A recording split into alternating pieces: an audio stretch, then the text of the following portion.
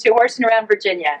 I'm your host, Laura Smith, and our guest today is Sandra Zimmerli, who is an amazing show jumper, and I've known her since she was jumping smaller fences in Pony Club and working her way around courses, and now she makes it look so easy. Sandra, tell us a little bit more about some of your accomplishments riding. In 2012 and 2013, I went to the Zone 3 finals and had the honor of winning both years, which was great to have under my belt in the children's jumpers. And then I moved up and went into the junior jumpers. I've had a couple wins in the classics, which are the bigger money classes. Usually the fences are set higher and it's more technically demanding. And I've also had the honor of representing my zone, which is Zone 3, in international young rider competitions as well as national junior jumper competitions. How high do you jump at these competitions? I'm currently in the high junior jumpers, so it's really anywhere from 4'7" to 4'9". Wow. So they're big obstacles. Wow, they are big obstacles. Yeah. Now I remember when you were learning to ride in some of your very first competitions at Frying Pan Park. Yes. And, that was a number of years ago, and it seems like a very long time ago for you, but not so long ago for me. Could you tell other riders out there who might be watching this what it takes to get so good, to go from just starting out to where you are now?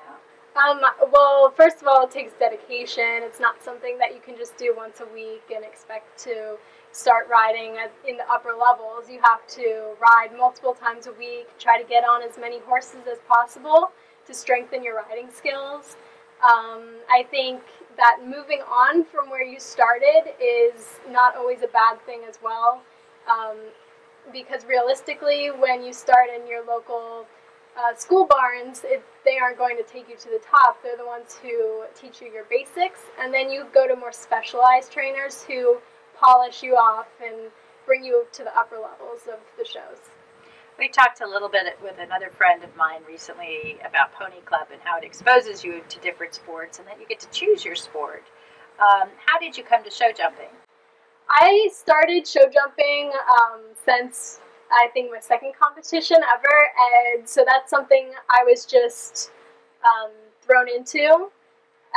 And then I started doing eventing a little bit, and I was kind of going back and forth between show jumping and eventing, but I think that, I've always liked to gallop up to jumps and make sharp turns, so.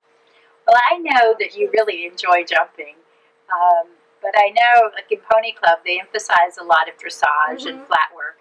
Could you speak to the importance of flat work in your jumping? Yeah, so the dressage and flat work is the basic to jumping. Without good dressage, you're not going to have good jumping. That goes for both horse and rider. The horse has to be able to listen to your leg and just respond quick, be able to turn, and be strong, because dressage really does help strengthen them up. It makes you more technically aware of things, and definitely it's just the basis of jumping. It's nice to see how that translates from the dressage to the jumper. And well, thank you so much for showing us your horse today, and it's taking some time to talk with us. Thank you.